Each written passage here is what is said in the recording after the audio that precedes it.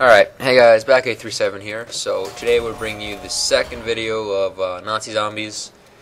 Again, we don't know what round it's going to go up to. We'll tell you at the end, probably. Anyway, so we have Jordan here today with us. Hey guys, what's up? Alright, so I have the Thompson and I think the FG as my secondary.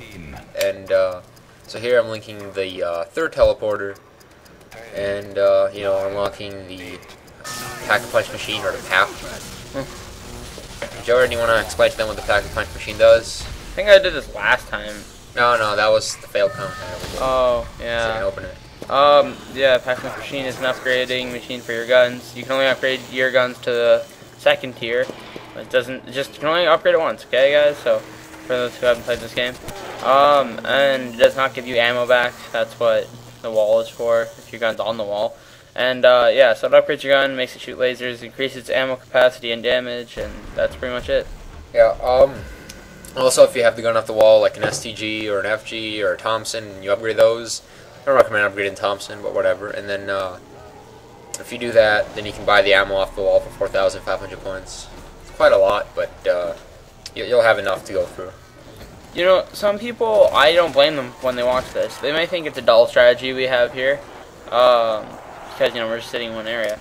But if you guys want us to try anything else, just leave a comment or something. We'll try it, and if it goes okay, we'll post it. Just for the fans, though.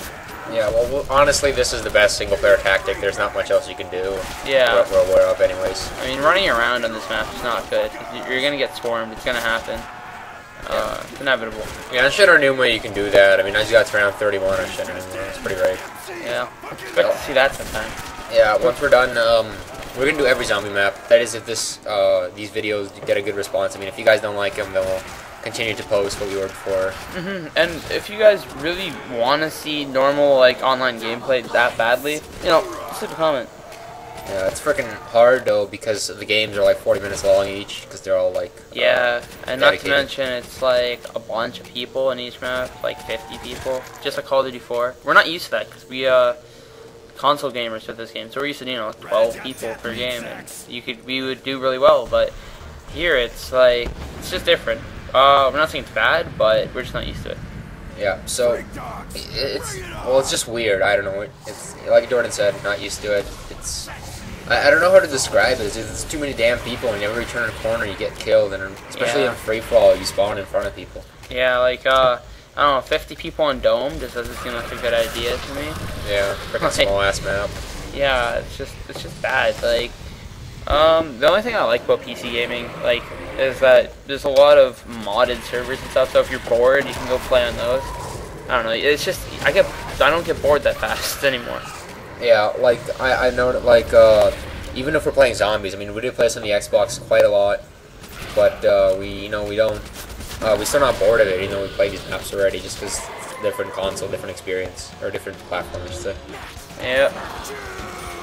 Alright, I want to talk about rebuilding barriers for a minute. If you're going to rebuild barriers at the beginning of level 1 and stuff, what you want to do, you want to let all the zombies in, so you get max ammo. I'm pretty sure I stated that in my last video, or our last video. And then what you want to do is rebuild the barrier until it stops giving you points. Because once you rebuild one barrier fully, basically, it stops giving you points. Don't rebuild the rest, you won't get points. The zombies will get in faster, you save yourself a lot of time if you're going for a speed run. And because I remember we used to just rebuild all the barriers and we had to wait 40 minutes for the zombies to get inside. And you guys might be saying, oh, just buy the Car 98K or the viewer on the wall. Well, I don't want to, it's just a waste of money. I'd rather just move on to the Thompson room and get that. However, we didn't like the STG at first because, if you hit a person in the body with it, it really sucks. That's horrible. Yeah, but if you hit him in the head, as you can see, he kills fairly fast. It's not really slowing up, and it's not even upgraded yet. When it's upgraded, it's pretty great. Honestly, I like using MG Wonderwolf, but I think my favorite combination for headshots would be STG upgraded and the Afterburner, which is the MP40 upgraded. When I first played Riese, I found the map pretty cool because I was watching a show on Discovery Channel about Hitler, and he was in a cult, right? And the cult had a lot to do with aliens and stuff, and he believed that if he found this alien substance, he could be, invincible. So, this is true, too. You guys can Google this. He spent, I don't know, I think it was, either $6 million or I'm pretty sure it's $6 million back then on just finding this alien substance. He had a whole team and like soldiers to find it, and he sent them all around the world looking for it. And yeah, it's just kind of crazy. So when I saw this map, I was like, with the teleportation stuff, I found it interesting. Yeah, I guess you can see the relationship between those two things.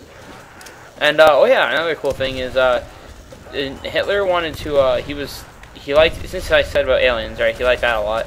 He wanted to make a flying saucer. He almost had plans set out for it. Like his engineers were thinking of making a flying saucer style aircraft, right? And it was like that idea is really cool. So I wonder what would happen if the Germans did win the war. I wonder what the world would be like nowadays. It's just they had like all these weird ideas that they were almost about to execute, but then they got raped. Yeah, proper word. Raped by Russia. Yeah, I'm not saying that they were right. Like they should be living. Like Hitler should still be here. But I'm just saying, well, it would have been like pretty different. Yeah, and if World War II, I think World War II was necessary for the world, because if World War II didn't happen, like we wouldn't have made like the jet engine that fast, so we'd probably be 20 years behind in technology still. So yeah. Yeah, same thing in weaponry too, right? Yeah, like the Germans are the first people to make the assault rifle. That's a true fact too. I mean, they had some machine guns back then and stuff. And wasn't the bar made like slightly after? Browning. Browning. Okay, well, bar doesn't count for assault rifle. It's Browning automatic rifle. Yeah. But it was not classified as an assault rifle because of the rounds it used. But yeah. What did you use? 5.56 or? Yeah, I don't know. Maybe back then it was a bit different. I don't know the rounds for exact. Pretty sure now that's what he'd use. I mean, if they made a new one, which sucks balls. I think I don't call me out on this, but I think the SCG was actually the German assault rifle. Yeah, it was. Yes, that's then the SCG is the assault rifle. It's that's why you can see it's in the rifle section online.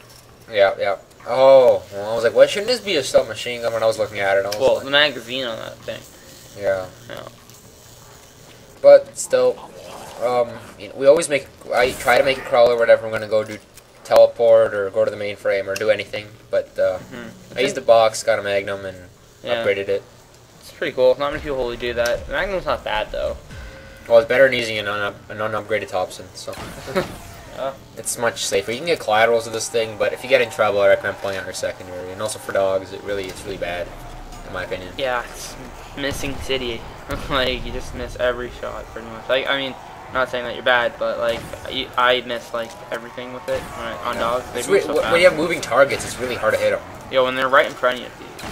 Yeah. Getting them from like the side or something, that's just impossible. It's kind of like when you're trying to use the ray gun, you have to kind of aim ahead of them. Yeah, it's really weird.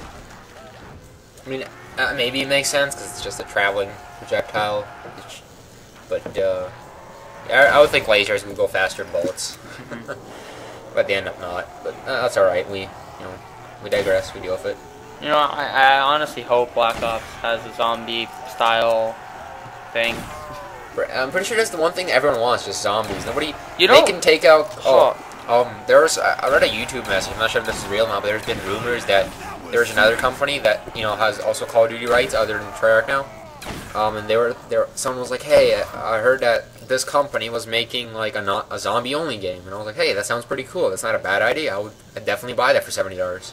Yeah. Zombies only, like 20 maps. Go. Yeah, definitely. Yeah, I would. Great. That'd be awesome, but I don't think that's true, considering the fact, unless he was talking about Activision. When Activision... It's not Activision, I know that for a fact. I don't remember what company it was, though. But anyway, you were saying? Yeah, like I was saying, Activision I could see maybe having some rights or something, but, I also, Blizzard bought out Activision. You almost died there. That was close. Yeah, freaking Magnum sucks. I just stopped using it here. Yeah. Anyways, yeah, like I was saying, Blizzard bought out Activision at E3. That's pretty funny. Blizzard just bought a huge gaming company. And, yeah, so I could have seen that. I think if Blizzard had anything to do with Call of Duty, the game would just go flying high. Like, it would definitely be better. Not to say that they're a production team, but, like, their standards, oh god. Yeah, they do a really, really good job on their games.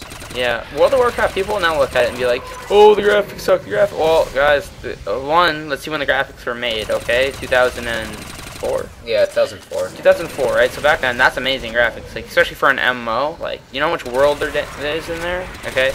And Cataclysm, whenever they come out with a new expansion, they can't change the whole graphics, because think about this. If they had one like area in that world that was like super like realistic, like high res graphics and everything was different, it would look bad. And if they had to put out a patch for the graphics, not only would that be like probably like 20 gigabytes, it would just be ridiculous. It just wouldn't happen. Alright, I want to talk about two things before it ends. One, also if they did that, they'd have to raise up the bandwidth because there wouldn't be enough space and everyone would lag like crazy, and I guess they don't want to do that.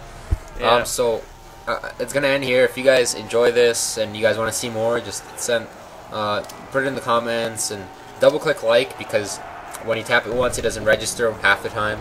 So hope you guys enjoyed this video, and this is Battlefield 37, and we're out.